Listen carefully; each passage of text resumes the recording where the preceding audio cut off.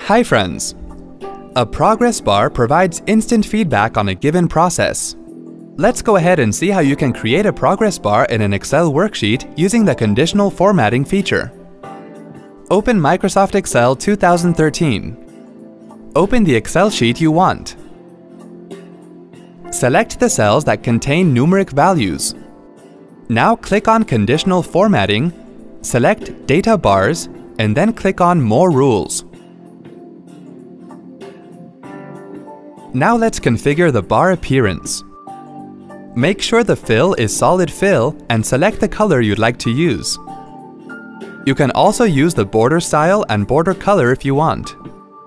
When you're done, the dialog should look similar to the one that appears in the preview. Now click on OK to save the changes. Hope this was easy to follow. Thanks for watching. To check out more related tech videos, click here. If you have any query or want to share something with us, click here. To get iYogi tech support, dial toll-free numbers. To stay empowered technically, subscribe to our channel.